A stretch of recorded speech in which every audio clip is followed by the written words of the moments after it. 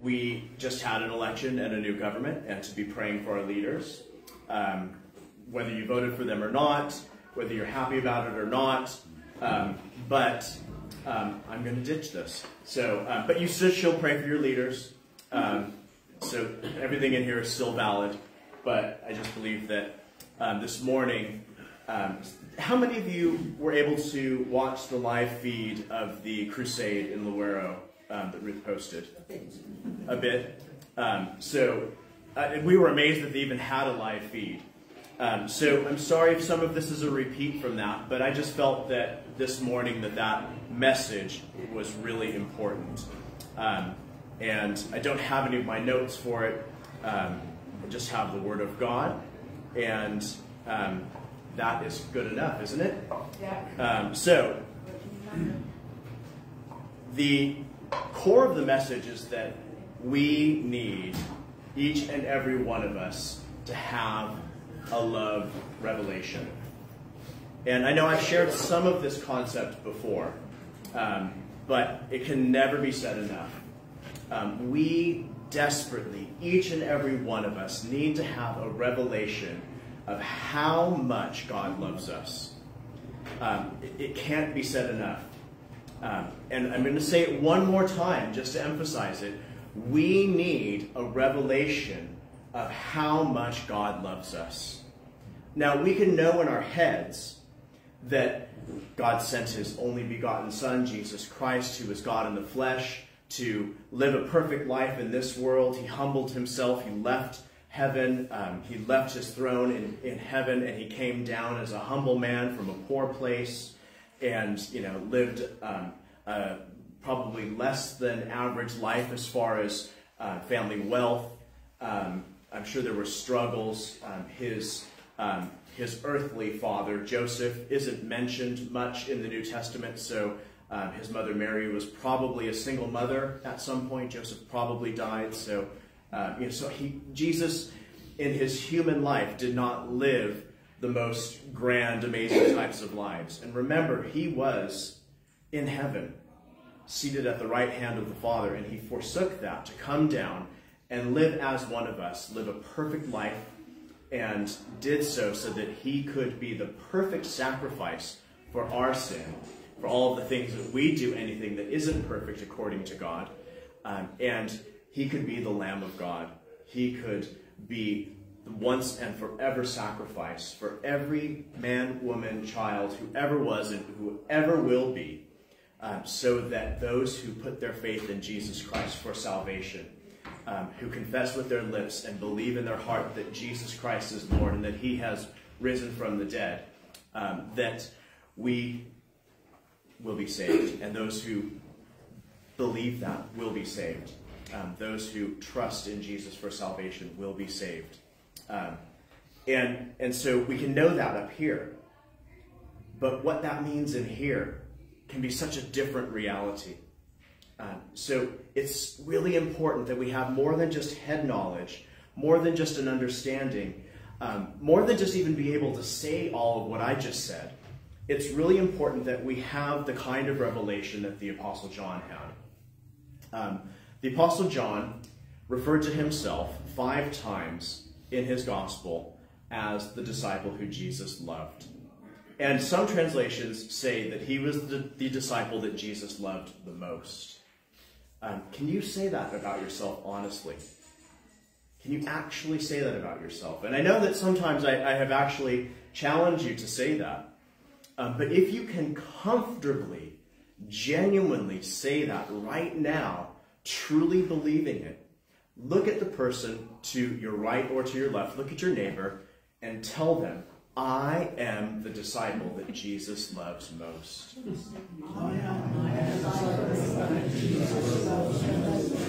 So now, a lot of you, that's good. Praise the Lord.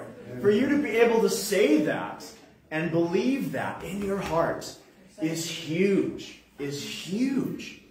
and if you weren't able to say that, don't feel bad, because it's not an uncommon thing to really, really understand that deep, deep, deep inside of who you are, that the love of Christ is so deep that it went all the way into Abraham's bosom, which is in Sheol, and he set the captives free.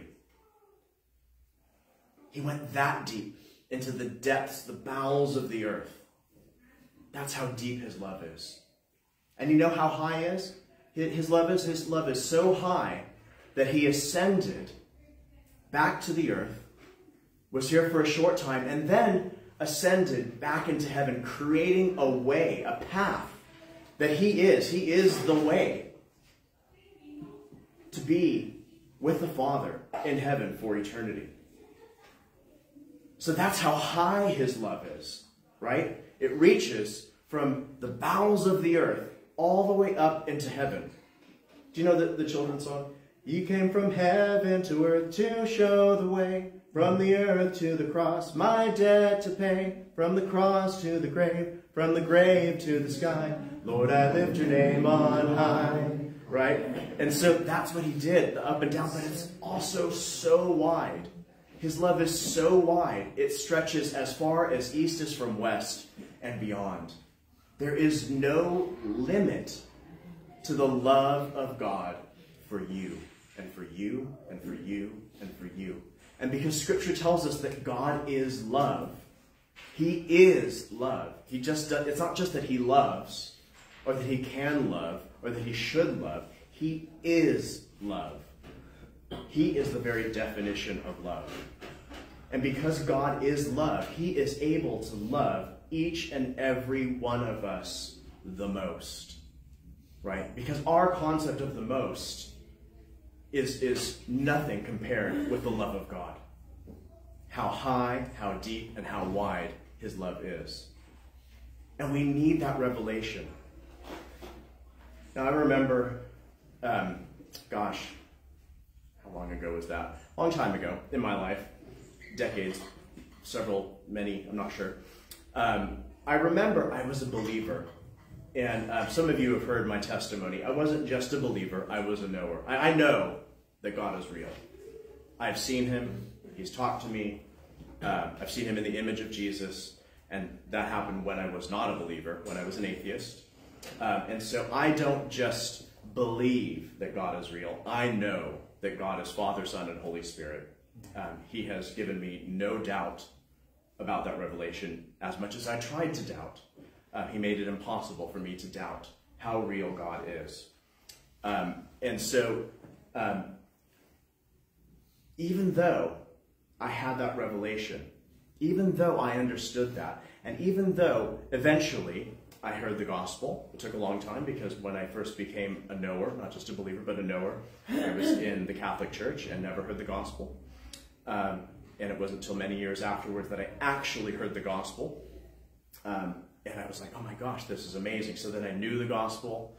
I was actually even trained up and starting to lead some house groups and some Bible studies.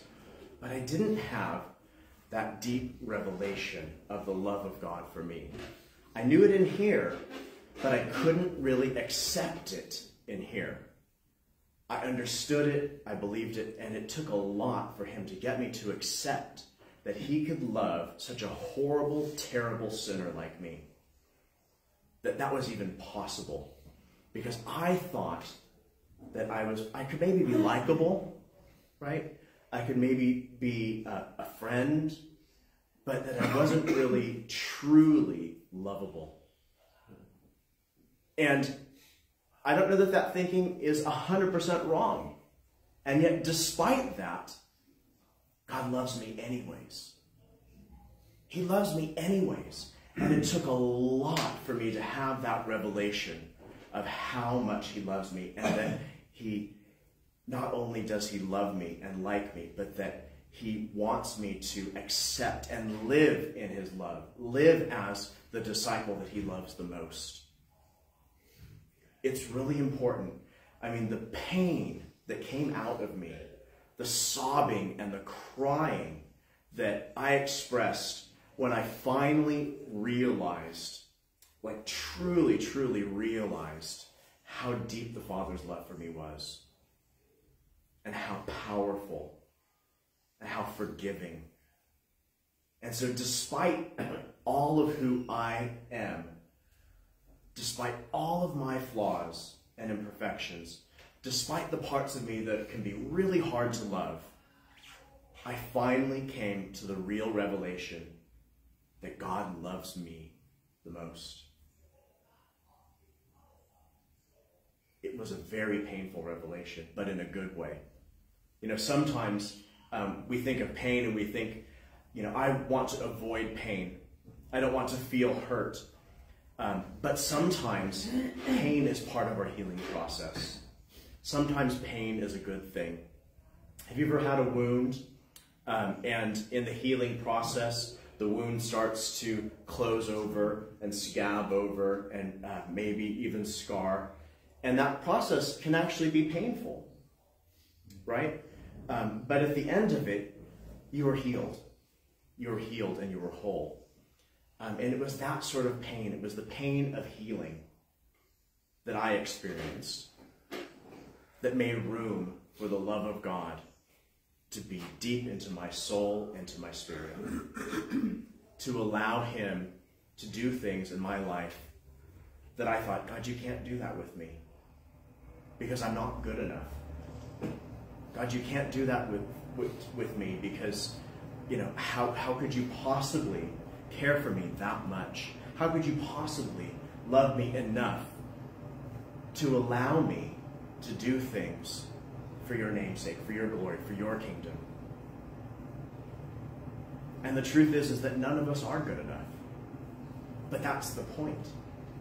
That's the point. None of us are good enough. God is perfect, and God is love. And his standards are so beyond our reach. But that doesn't matter to him. That does not matter to him.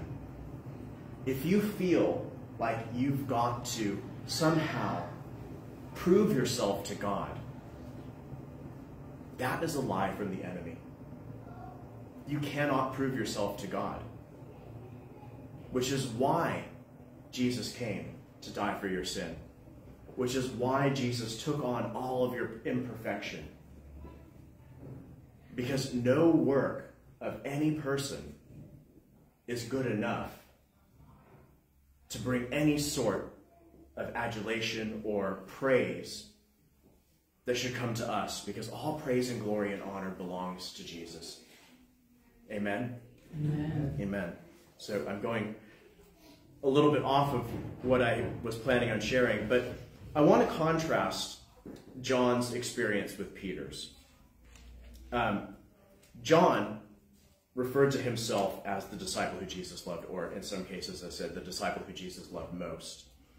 And at the end of the Gospel of John, we read these words. This is in, in John 21, starting at verse 15, we read, and this is after Jesus had died on the cross. He had descended and set the captives free. And now he was walking amongst the disciples. He was teaching them a little bit. He gave the Great Commission during this time. And so he has these conversations. And in verse 15 of John 21, we read, so when they had eaten breakfast, Jesus said to Simon Peter, Simon, son of Jonah, do you love me more than these? These being the other disciples, other people who were around. He said to him, yes, Lord, you know that I love you. He said to him, feed my lambs. He said to him again a second time, Simon, son of Jonah, do you love me? He said to him, yes, Lord, you know that I love you. He said to him, tend my sheep. He said to him the third time, Simon, son of Jonah, do you love me? Peter was grieved because he said to him the third time, do you love me? And he said to him, Lord, you know all things. You know that I love you. Jesus said to him, feed my sheep. Most assuredly, I say to you, when you were younger, you girded yourself and walked where you wished. But when you are old, you will stretch out your hands, and another will gird you and carry you where you do not wish. This he spoke, signifying by what death he would glorify God. And when he had spoken this, he said to him, follow me. If you don't know, the Apostle Peter was crucified also like Jesus was. But Peter said, I cannot die in the same way that my Lord and Savior died. So if you're going to crucify me, please crucify me upside down. So Peter was crucified also, but upside down. And he was carried on his cross. And so that was him dying in the way. So Jesus prophesied about Peter's death. And then continuing at verse 20, we read, "Then Peter, turning around, saw the disciple whom Jesus loved following, who also had leaned on his breast at the supper, and said, 'Lord, who is the one who betrays you?' Peter, seeing him, said to Jesus, 'But Lord, what about this man?' Jesus said to him, 'If I will that he remain till I come, what is that to you? You follow me.'" And so basically to Peter, regarding John, Jesus said, "My relationship with John is my relationship with John. It has nothing to do with you. You and I have our own relationship," because that's what Jesus desires from each of us. Our own unique personal relationship with him. And John understood that he was the disciple whom Jesus loved. But Peter, when he was asked by Jesus 3 times, "Peter, do you love me?" Jesus asked, "Peter, do you agape me?" And that word agape for love is a very special and unique type of love. It is God's perfect, flawless, endless, eternal love. It is godly, perfect love. It is the love that is God. And so Jesus was saying, "Peter, do you agape me? Do you love me with God's perfect love?" And Peter kept answering back, "Jesus, I phileo you. I love you like a brother." And Jesus said again, "Peter, do you love me with that perfect, godly, agape love?" And Peter said, "Lord, I love you like a brother." And again Jesus asked, and the response was the same. And here Peter's getting upset because Peter couldn't have and didn't have that same love revelation that John had. Now, whether he had it eventually or not, we don't know. I hope he did. But he still did amazing things for the glory of the Lord. It didn't stop him from serving the Lord. But when I read this, I find it so sad for Peter. And when I think about how many Christians I know who struggle to understand how much God loves them, how deep the Father's love is, I see a lot of Peters.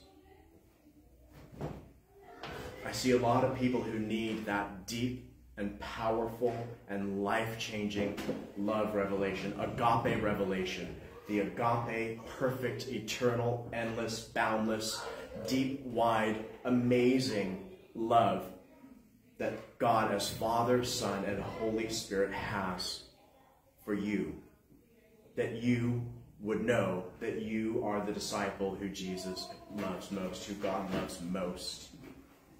That you would truly have that love revelation that goes so deep that you can't help but have relief and release from the things that trouble your soul, that keep you up at night, that give you doubt and fear and heartache and the other troubles of this world that cause you pain. Doesn't mean that we don't grieve when it's appropriate to grieve, that we don't feel loss. Doesn't mean that we are happy all the time. And that's a whole other sermon, the difference between happiness and joy. Because we should be joyful in all things, in all situations. We're not always happy though, and that's reasonable. That's more than reasonable. Because, you know what, if you eat something horrible, that's going to make you unhappy, right? You know, that's just how we are. That's fine. You know, if someone steps on your foot, you're going to be unhappy about it. Yeah, you know. So yeah, happiness and joy are completely different things. But that joy, that amazing joy that is a fruit of the Holy Spirit, is something that God desires for all of us, for all of his children. And part of that comes from that revelation of the agape love, the perfect, godly, endless, boundless, eternal love that the Father has for each and every one of us. He doesn't desire that anyone should experience eternal damnation, but so many choose it. So many people choose to follow the enemy to the lake of fire that was prepared for Satan and his demons. It's not made for people, but a lot of people will choose to follow that path. And sometimes it's because they don't have the revelation of the love of God for them. Today I'm going to keep the message short because the whole service today has been a little bit different with our race and everything. With the 10K that's going on. I know parking was a nightmare and getting to and from has been quite difficult. I want to leave us with that message, and I want to pray for us.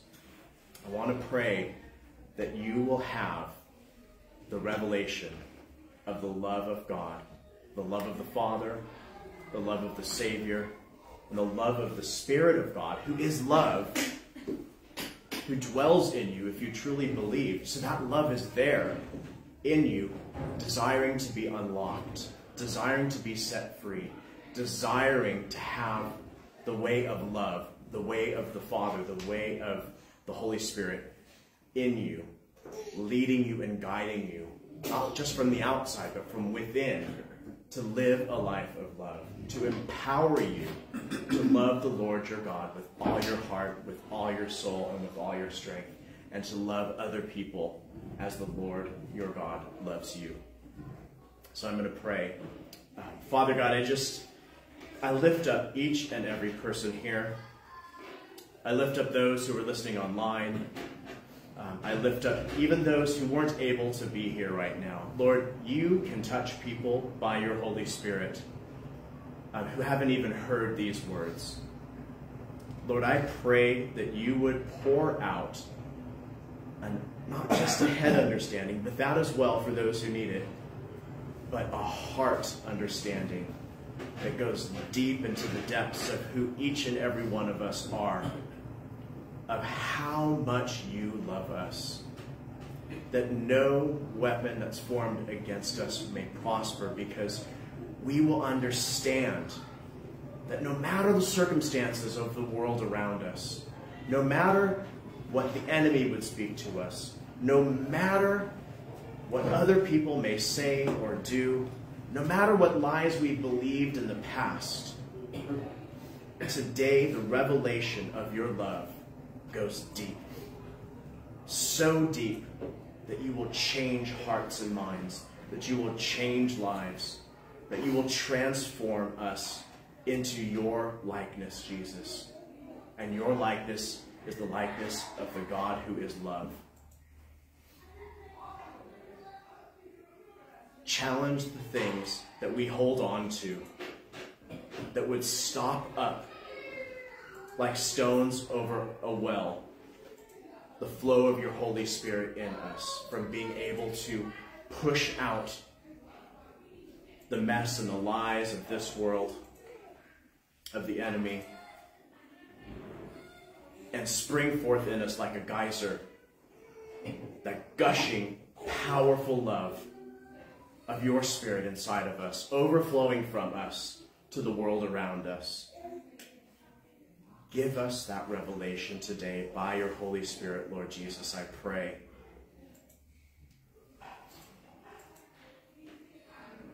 Move in power amongst us, your people. Move in power through us, your people. Speak to our hearts and minds. Stir up your Spirit inside of us, that we would allow ourselves to surrender to your love. That the things that we hold tight to, the things that we put in our hands, the things that would say, no, it's not possible, I can't receive that, I can't have that, that those things would be taken off of us, taken away from us. That burden would not be something that we shoulder any longer. That we would repent from believing those lies. that we would have a change of mind from believing the lies of the enemy, and a change of heart that rejects your perfect love, and a change of lifestyle that helps us to live lives of love. I pray these things in the name of our Lord and Savior, Jesus Christ. Amen.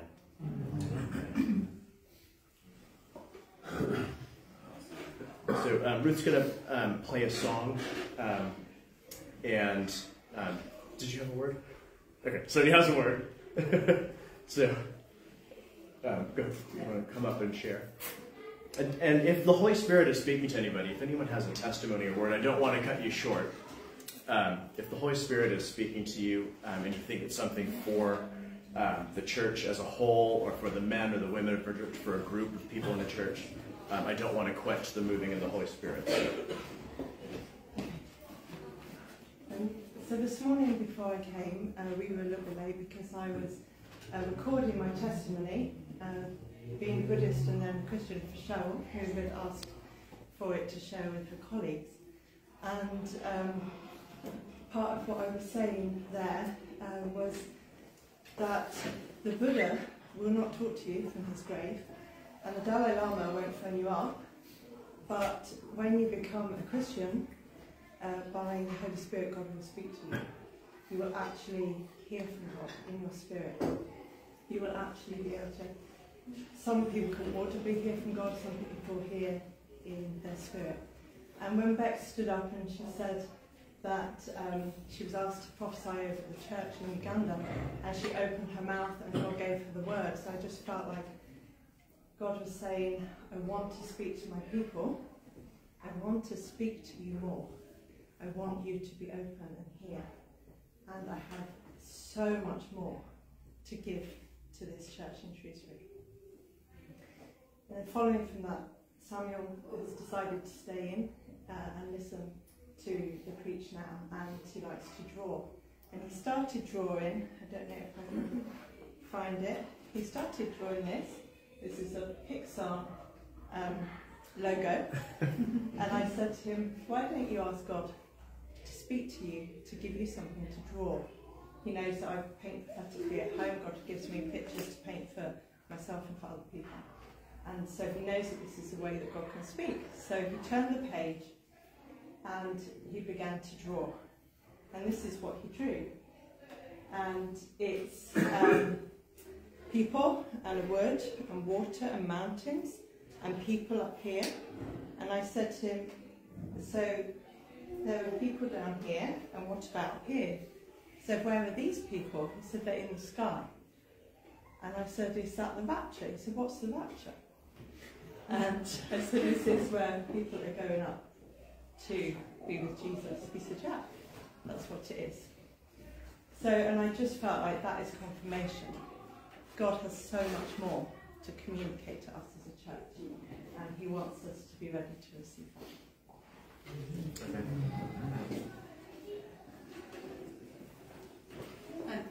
So I started speaking